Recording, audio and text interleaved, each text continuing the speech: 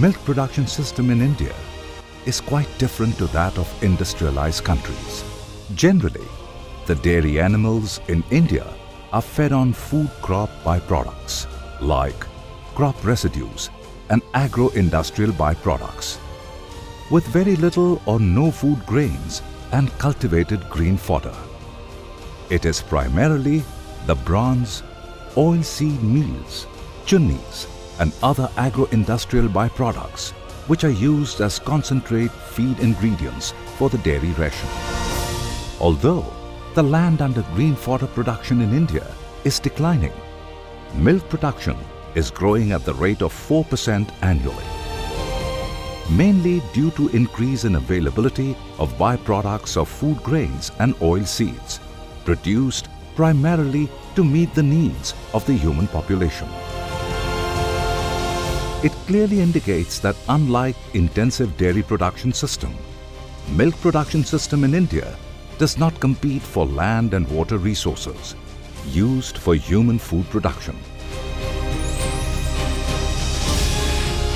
A carbon footprint of milk is a measure of the impact human activities have on the environment in terms of the amount of greenhouse gases produced, measured in units of carbon dioxide equivalent per unit of milk.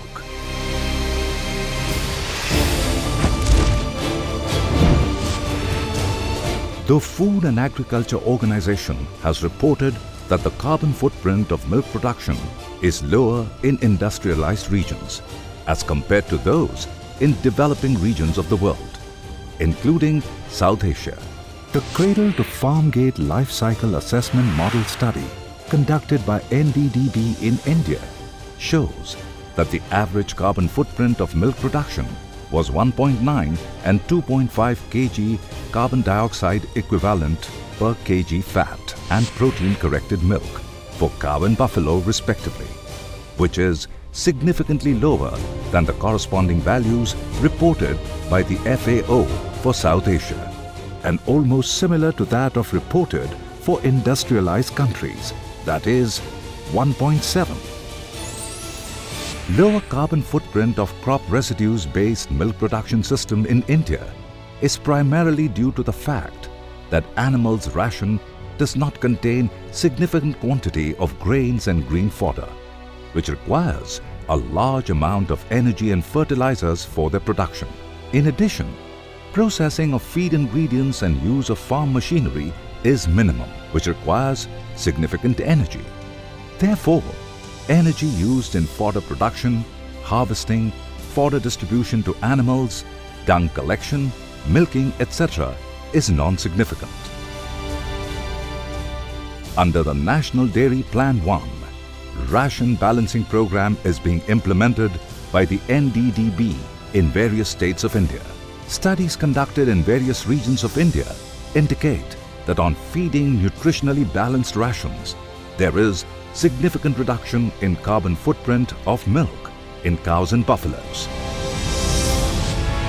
The reduction in carbon footprint of milk was mainly due to the lower enteric methane production through feeding a balanced ration, improved feed conversion efficiency for milk production and reduction in nitrous oxide emissions from manure. Under NDP 1, about 2.7 million animals would be covered in 40,000 villages by the end of the year 2018.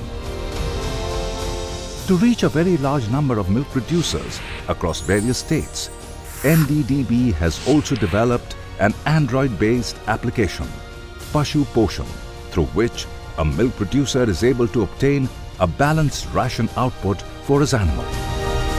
Large-scale use of this application can be quite beneficial to milk producers for improving milk production and reducing carbon loss in the environment.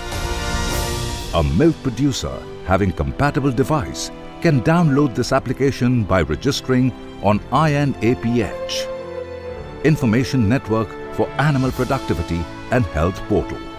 With this modest initiative, benefits of the program are likely to reach a large number of milk producers. Smallholding mixed crop livestock production system in India is one of the least environmental impacting production system. And large-scale implementation of ration balancing program would serve as a benchmark for improving productivity further and reducing GHG emissions. India's milk production is based on farmer-friendly and nature-friendly model.